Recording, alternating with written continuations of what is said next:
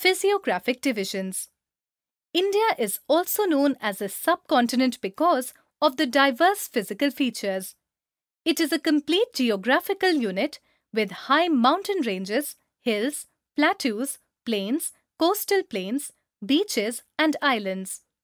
The various landforms enable us to divide India into 5 distinct physiographic divisions, each with its own striking characteristics. They are given here: the Northern Mountain Belt, the Northern Plains, the Peninsular Plateau, the Coastal Plains, the Island Groups.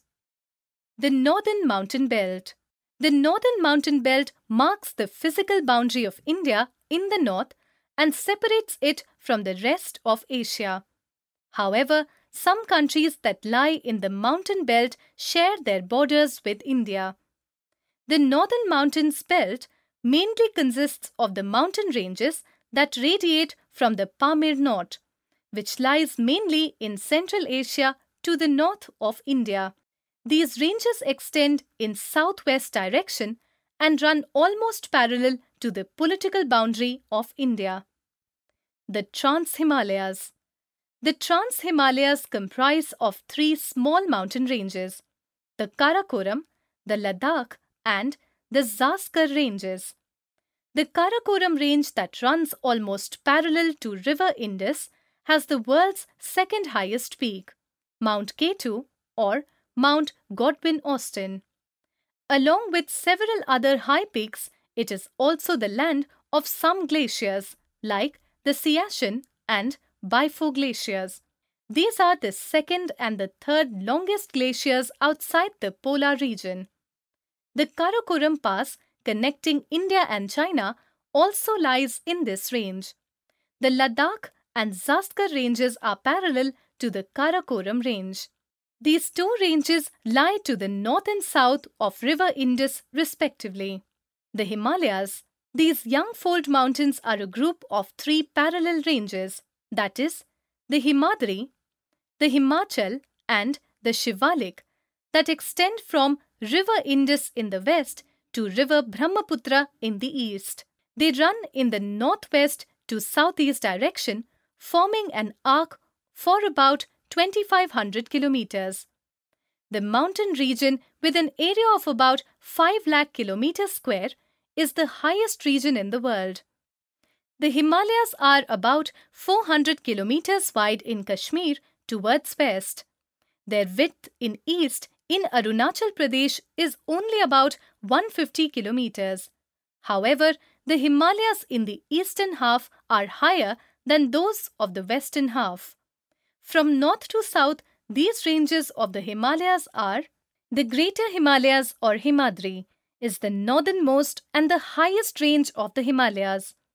The lofty peaks of the Greater Himalayas, with an average height of about 6,000 meters, are almost always covered with snow.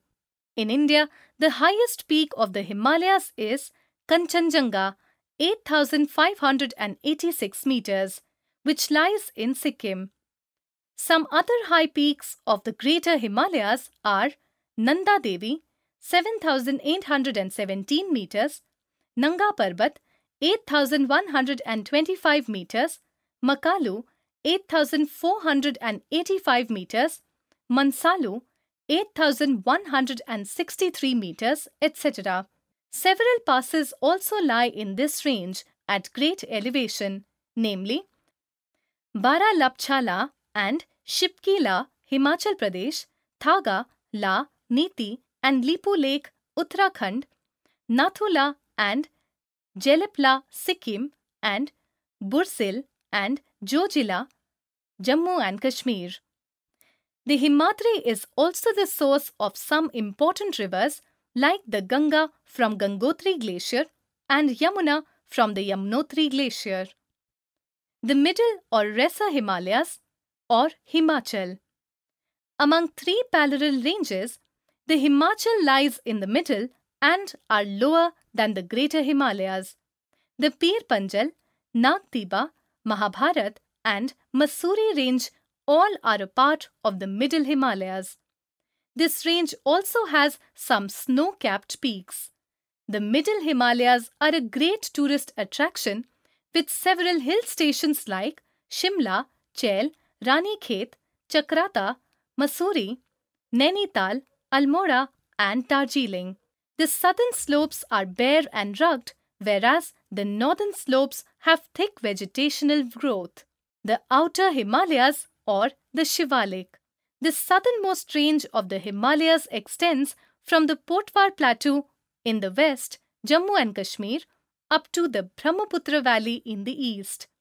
To their south lie the great northern plains of India.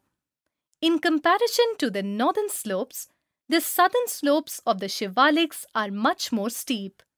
These foothills of the lofty Himalayan range are made up of the fluvial deposits.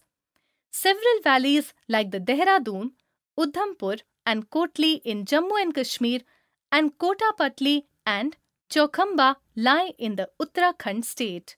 The northeast Himalayan range or the Purvanchal. The Purvanchal hills that form a boundary between India and Myanmar. Comparatively lower in altitude than the Himalayas, they are the northeastern extension of Himalayas and stretch in a north-south direction. The hills that form a part of this mountain range are the Patkai Bum, the Naga Hills and the Mizo Hills. The northeast Himalayas also extend along the India-Bangladesh border in the form of hills that extend in the east-west direction.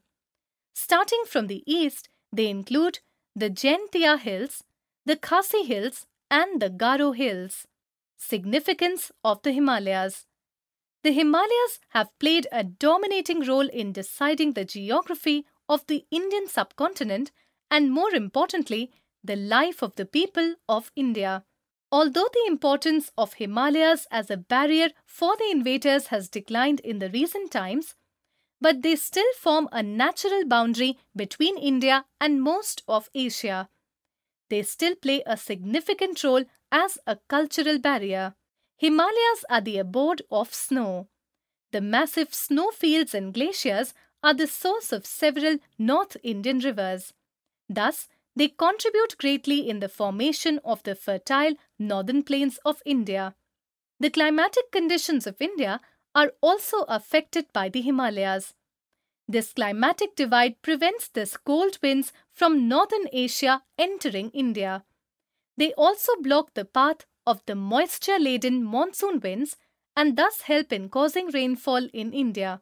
The Himalayas are famous all over the world for their scenic beauty with lofty snow-covered peaks, beautiful valleys, and the pleasant climate of several hill stations. They attract a large number of tourists from India and abroad. The Himalayas also have suitable sites and fast-flowing rivers that create ideal conditions for the generation of hydroelectricity. The Himalayas are a home to rich flora and fauna and therefore contribute in the maintenance of the ecological balance. Himalayas are also a storehouse of minerals like copper, zinc, lead, etc.